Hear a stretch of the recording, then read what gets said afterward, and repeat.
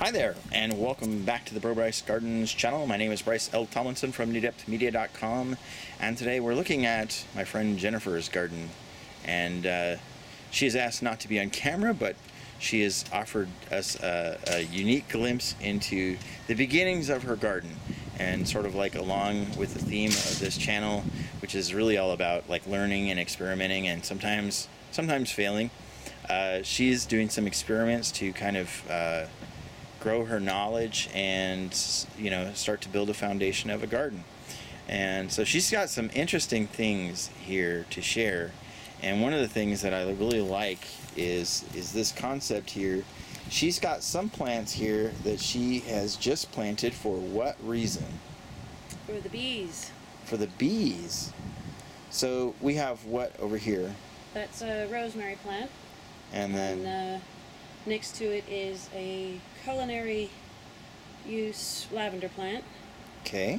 And next to that is something that smells vaguely of licorice but appears to be in the same kind of family as the lavender and the rosemary. So I'm assuming that the blooms will also attract bees. And if you guys know what that is, if you can identify it for us, please leave that in the comments down below. Whether you're looking at this on Facebook or whether you're looking at this on YouTube, please leave it in the comments below. It'd be great. Love to know what that is specifically. And then down here you've got some other lavender. Another lavender that gets used. That gets used for making essential oils. So this is for essential oils. And then you got a.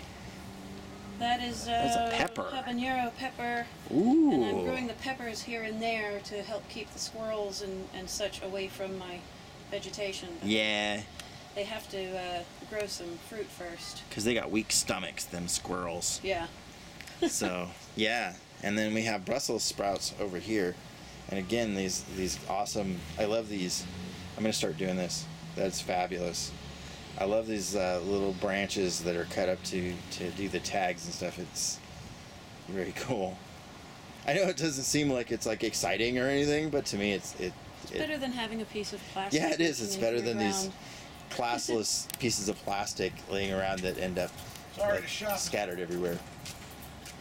All right. Thanks for watching. I hope that you'll check out the next video, which will be right over there. The previous video will be right over there. And you can subscribe by clicking right there. Make sure you join the Facebook group. It's on the end of my finger. We'll see you soon. Bye.